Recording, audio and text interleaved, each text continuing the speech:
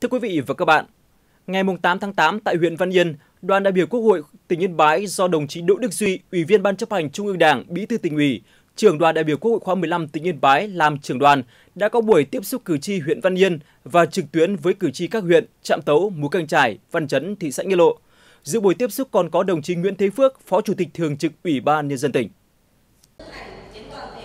Sau khi nghe đại diện đoàn đại biểu Quốc hội khóa 15 tỉnh báo cáo nhanh kết quả kỳ họp thứ nhất Quốc hội khóa 15,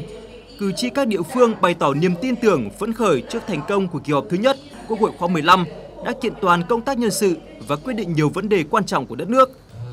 Tại hội nghị, cử tri huyện Văn Yên kiến nghị Chính phủ sớm ban hành quyết định thực hiện chương trình mục tiêu quốc gia xây dựng nông thôn mới giai đoạn 2021-2025 để làm căn cứ cho cấp huyện, cấp xã triển khai thực hiện.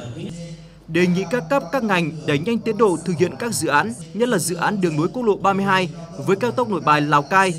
tiếp tục triển khai thi công giai đoạn 2 đường cao tốc Nội Bài - Lào Cai lên 4 làn xe để đáp ứng nhu cầu vận tải, góp phần đảm bảo an toàn đối với các phương tiện khi tham gia giao thông và thúc đẩy phát triển kinh tế xã hội của các địa phương. Huyện Văn Yên đề nghị cấp có thẩm quyền nghiên cứu đẩy nhanh tiến độ triển khai các dự án đầu tư lưới điện quốc gia để huyện đạt tiêu chí về điện trong xây dựng nông thôn mới. Cử tri kiến nghị Trung ương cho chủ trương điều chỉnh quy hoạch 3 loại rừng để phù hợp với hiện trạng sử dụng đất hiện nay. Đề nghị Chính phủ sớm đẩy nhanh tiến độ bao phủ tiêm chủng vaccine phòng Covid-19 cho người dân, quan tâm triển khai thực hiện chính sách dân tộc đối với vùng đồng bào dân tộc thiểu số và miền núi. Cử tri huyện Trạm Tấu đề nghị quan tâm đầu tư mở tuyến đường từ xã Xà Hồ, huyện Trạm Tấu đi xã Ngọc Chiến, huyện Mường La, tỉnh Sơn La để kết nối liên vùng, liên huyện, tạo điều kiện phát triển du lịch theo tour, tuyến, cũng như mở ra cơ hội lớn phát triển thị trường tiêu thụ các sản phẩm nông sản đặc trưng của từng huyện, thúc đẩy phát triển kinh tế xã hội của các địa phương.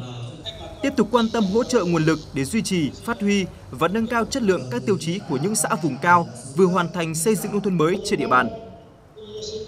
Cử tri huyện Mù Cang Chải đề nghị Trung ương, tỉnh tiếp tục quan tâm ưu tiên phân bổ nguồn vốn đầu tư nâng cấp, mở rộng, đổ bê tông các tuyến đường giao thông nông thôn, liên thôn, đảm bảo cho nhân dân đi lại và giao thương hàng hóa. Đầu tư các tuyến giao thông kết nối vùng Tây Bắc với đường cao tốc Nội Bài - Lào Cai, trong đó có tuyến kết nối Mù Cang Chải, Mường La, Sơn La, Than Uyên, Lai Châu với nút giao IC15 để thúc đẩy phát triển kinh tế xã hội và du lịch trên địa bàn huyện. Đề nghị Trung ương và tỉnh tiếp tục quan tâm đầu tư hệ thống thủy lợi, xây dựng các hồ, bể trữ nước để phục vụ sản xuất và sinh hoạt cho nhân dân, giảm bớt thủ tục hành chính cho các thủ tục đầu tư trong công tác giải phóng mặt bằng đối với các dự án có diện tích thu hồi đất để giải phóng mặt bằng dưới 1.000 m².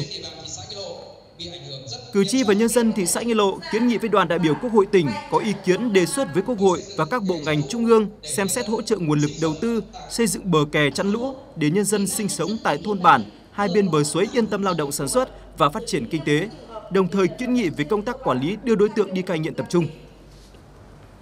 Cử tri huyện Văn Chấn đề nghị Trung ương, tỉnh Yên Bái quan tâm bố trí kinh phí đầu tư hệ thống cơ sở hạ tầng, mở rộng không gian sang khu vực phía nam của thị trấn Sơn Thịnh để xứng tầm với trung tâm kinh tế chính trị của huyện Văn Chấn. Đề nghị bố trí kinh phí đầu tư hệ thống điện lưới quốc gia cho các thôn bản còn lại trên địa bàn huyện. Cử tri cũng đề nghị Trung ương, tỉnh xem xét điều chỉnh lại quy hoạch khu du lịch sinh thái Suối Giàng phù hợp với nhu cầu phát triển hiện nay, tiếp tục thu hút đầu tư để Suối Giàng sớm trở thành khu du lịch sinh thái nghỉ dưỡng của tỉnh. Quan tâm mời gọi thu hút đầu tư xây dựng nhà máy chế biến gỗ rừng trồng công nghệ cao, nhà máy chế biến hoa quả tại khu vực vùng ngoài của huyện Văn Chấn, thực hiện cơ chế chính sách đặc thù để tuyển dụng cán bộ công chức viên chức là nữ, là người dân tộc thiểu số. Phát biểu tại hội nghị, đồng chí Phó Chủ tịch Thường trực Ủy ban Nhân dân tỉnh Nguyễn Thế Phước đã giải trình và làm rõ một số nội dung mà cử tri quan tâm thuộc thẩm quyền Ủy ban Nhân dân tỉnh như vấn đề liên quan đến công tác điều chỉnh quy hoạch 3 loại rừng, công tác triển khai thực hiện các dự án, công trình trọng điểm của tỉnh, giải ngân vốn đầu tư công, việc triển khai thực hiện các tuyến đường, các công trình giao thông trên địa bàn tỉnh, kết nối liên tỉnh, liên huyện và mong muốn cử tri các địa phương phối hợp tạo điều kiện cho công tác giải phóng mặt bằng khi triển khai thực hiện các dự án trên địa bàn.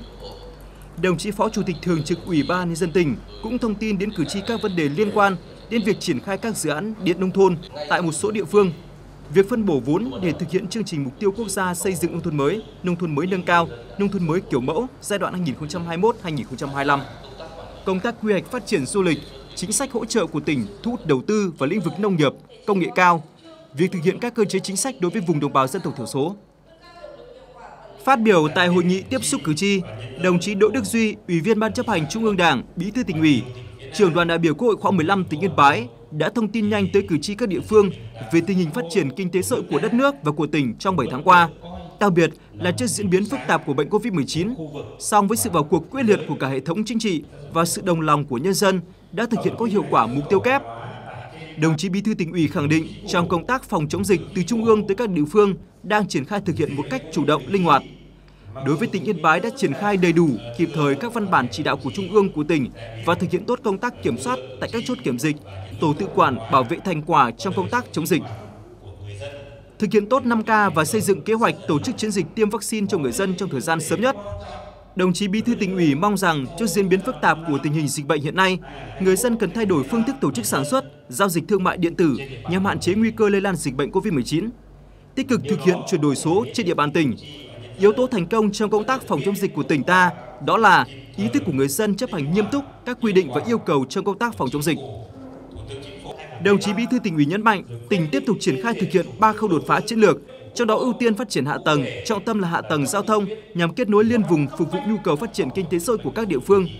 thu hút các nguồn lực đầu tư, các công trình dự án trọng điểm, xây dựng hạ tầng giao thông nông thôn và hệ thống điện quốc gia, triển khai lồng ghép các đề án chính sách thực hiện có hiệu quả chương trình mục tiêu quốc gia xây dựng nông thôn mới, các chính sách an sinh xã hội trên địa bàn. Thay mặt đoàn đại biểu Quốc hội tỉnh, đồng chí Bí thư Tỉnh ủy, Trưởng đoàn đại biểu Quốc hội tỉnh tiếp thu các ý kiến kiến nghị của cử tri để tổng hợp chuyển đến Quốc hội, Chính phủ và các cơ quan chức năng xem xét giải quyết trong thời gian tới.